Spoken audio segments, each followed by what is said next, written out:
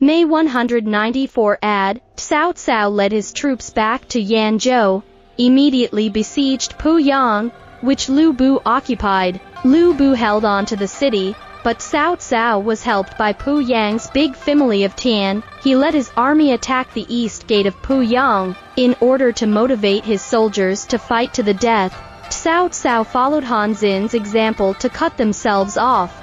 After entering the city, they burned the east gate, but what Cao Cao didn't expect was, his Qingzhou soldiers were crushed by Liu Bu's cavalry, when they just entered the city. In the street fighting, the superiority of cavalry is still enormous.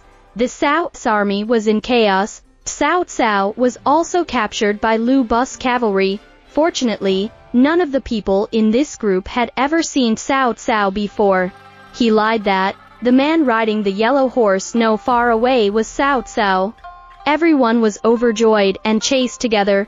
Cao Cao took the opportunity to escape. He braved the fire and forced himself out of the east city gate. Even his left hand was burned. Lost in the first battle, Cao Cao was not discouraged. He boosted morale and gathered the remnants of his troops to continue attacking Puyang. Since then, the two sides had fought many times, each winning or losing.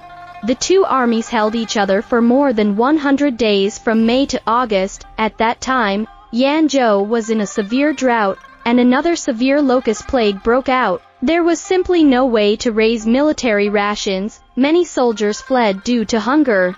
Cao Cao had to return to Juancheng to rest. Liu Bu was also stationed to Shenyang, due to lack of food. In those war-torn years, food was the most important and scarce material. Zhang Xiu's uncle Zhang Ji died in a battle for grabbing grain. Yuan's defeat was also related to the lack of food. Countless warlords, often not defeated by another more powerful armed forces. It's about self-defeat without a fight, dying due to lack of food. During the confrontation with Liu Bu, it was the most difficult period for Cao Cao. At that time, Cheng Yu was trying to help Cao Cao to get through the difficulties. Reluctantly, he set his troops to grab food in Dongjun County. You must know that Cheng Yu was from Dongjun County, but the food what they robbed from their hometown was only enough for Cao's army to support for 3 days, and it was even mixed with a lot of human flesh. Since then, elections had affected Cheng Yu's reputation throughout his life.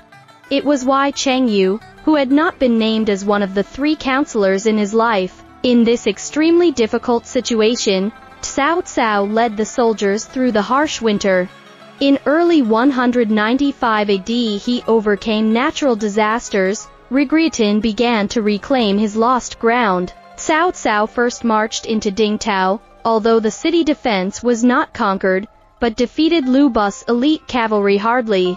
The Cao's army then marched all the way east to Juye, where Liu Bu's general Xu Lan was stationed. After receiving the message, Liu Bu led the army to rescue, but he was defeated by Cao Cao again. Xu Lan was killed. Liu Bu retreated to Shenyang. At this time, the news came that Tao Qian, the governor of Xuzhou, died of illness.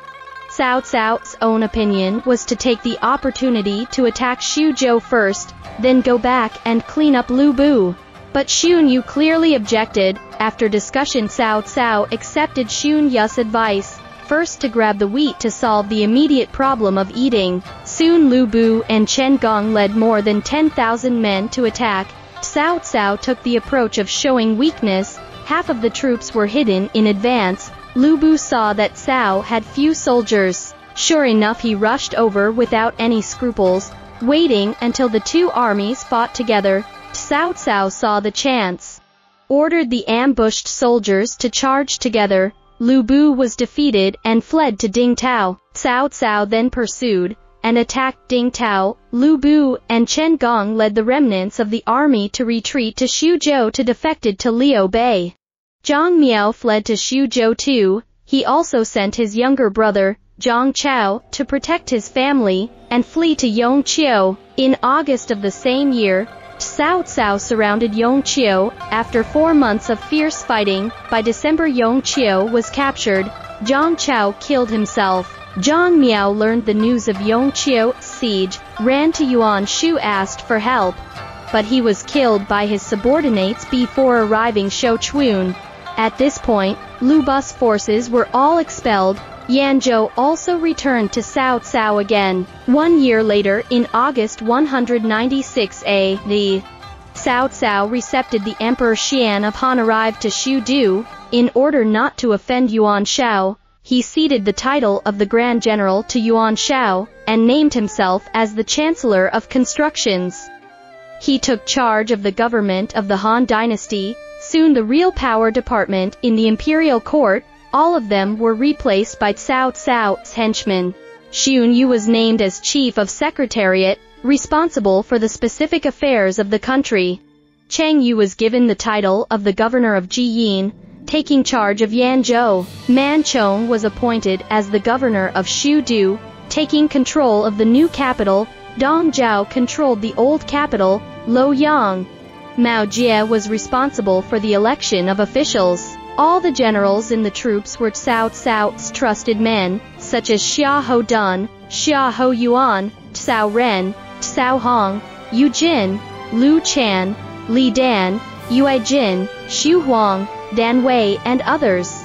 From 196 AD, after Cao Cao took the emperor, the situation of China had also some changed. Many petty warlords have been annihilated. For example, the 11 warlords of the alliance against Dongjun, only the brothers Yuan Shao and Yuan Shu remained. It had only been 6 years. It can be seen how fast the big waves are rushing to the sand. The later waves like Liu Bang are still brewing, while most of the front waves were died on the beach. At this time Cao Cao was still surrounded by strong enemies.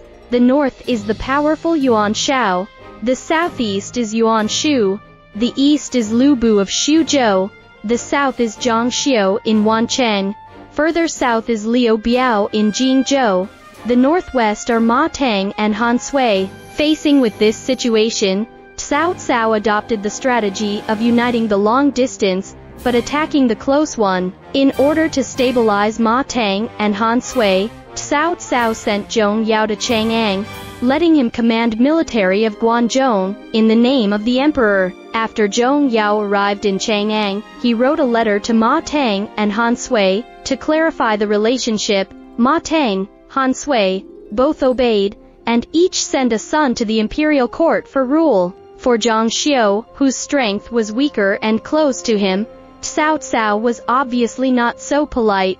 Spring 197 AD, Cao Cao personally led his army on the road to conquer the Juancheng. During his military career, few places were quite like the Juancheng, filling him with extinction and bitter memories.